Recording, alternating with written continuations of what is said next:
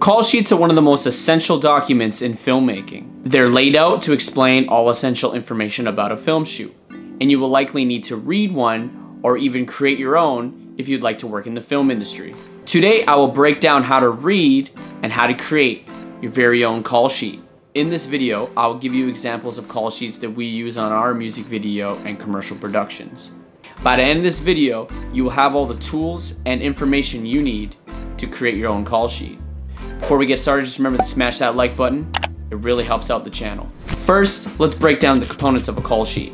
Typically, you will have the following information: crew call time, crew contact info, location date, shoot date, the nearest hospital, the weather for that shoot date, the sunrise and sunset times of that day, and a map to set. Typically, the film industry will run on military time. So for example, 800 on a call sheet will mean 8 a.m. If lunch is at 1300, that means 1 p.m. It's 1300 because that is the 13th hour of the day. So remember to pay attention to the time you're reading. I remember when I first started reading call sheets, these military times would mess me up. So remember to double check what you're reading. Another thing to pay attention to when you're reading call times is the difference between crew call and individual call time. Crew call is the time when the majority of the crew will arrive. Their individual call times will be different. So for example, the locations person will usually be the first to show up on set, so their time will be earlier than everyone else's. Makeup artists, for example, will typically show up around the same time an artist or an actor will show up, so their call times might be different as well. So always remember to check if you were given a specific time. The crew info section is where you see all the crew's information, such as their phone numbers. For confidentiality reasons, typically you won't see actors' phone numbers or directors' phone numbers on a call sheet. For example, if you're on set with Brad Pitt, their crew doesn't need to know his contact info. Actually, in many cases with a high-profile actor, you wouldn't even see their name on the call sheet. Typically, you would see their character's name or their manager's contact info. In the description, I've given you a link to a free call sheet template that we use for our music video and commercial productions. Just create a copy of the document on Google Drive and you'll be able to edit it yourself. Now, if you want to keep things even more simple, you can head over to simplecallsheets.com.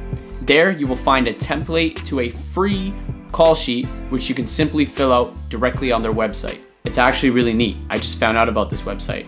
No login or anything like that required. Alright, so let's get started with filling out this call sheet. Alright, so this is simplecallsheet.com. It's by SetScouter. SetScouter is basically like a website where you find locations for your films and commercials. I think they have an office in Toronto, and they're also located in a few other cities. So thank you to them for making this really easy template.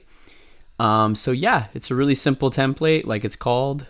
Basically, you just fill it all in, all the information. So first off, you can put your logo.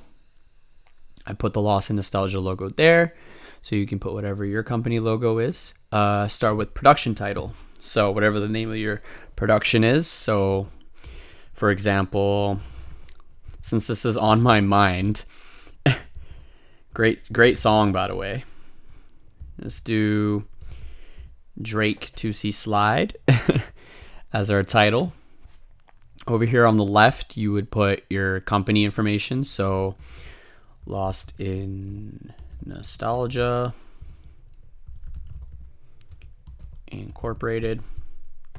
You put your address, whatever your address is. Of course, your website. You know, let's actually put the real website here. Lost in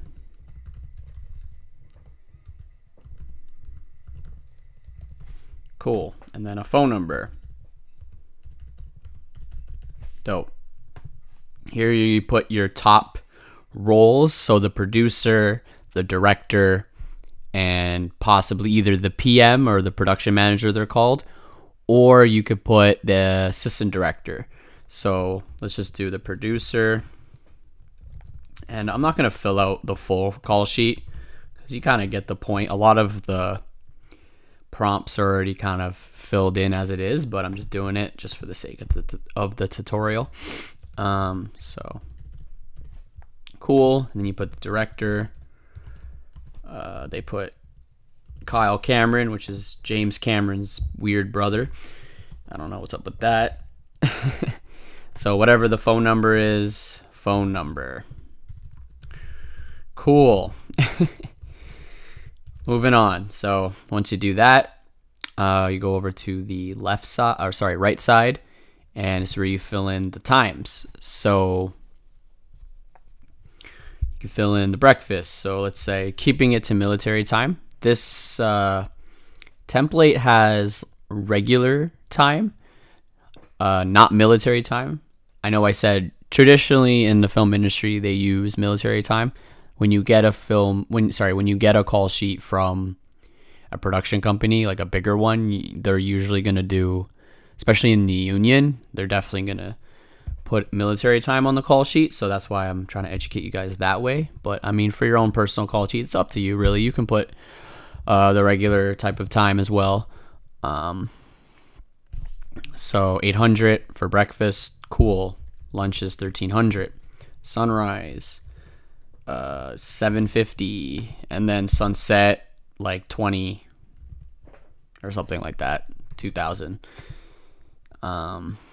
Weather, cool. You put the weather. So say it's 25 degrees Celsius. Chance, let's just say like, yeah, there's a 50% chance of rain.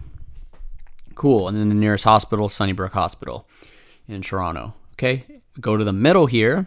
This is the actual crew call time that I mentioned. So let's say it's if breakfast is 800, let's say crew call time is 700. Okay, so 7 a.m. Over here, you can do basically notes. So yeah, like street parking available. You can put notes such as for wardrobe notes. You could do like safety notes if there's going to be a safety meeting, stuff like that. Any kind of additional information you'd like to let your crew know, you could put it there. Also, over here is the location with the actual map, and the map is plugged to Google Maps, which is actually really convenient. So whatever, let's just say 99 Queen Street in Toronto. Cool. So there you go. And it'll automatically move it to Google Maps, the address that you need. So that's really handy. Put the date below the call time as well. Forgot to mention that.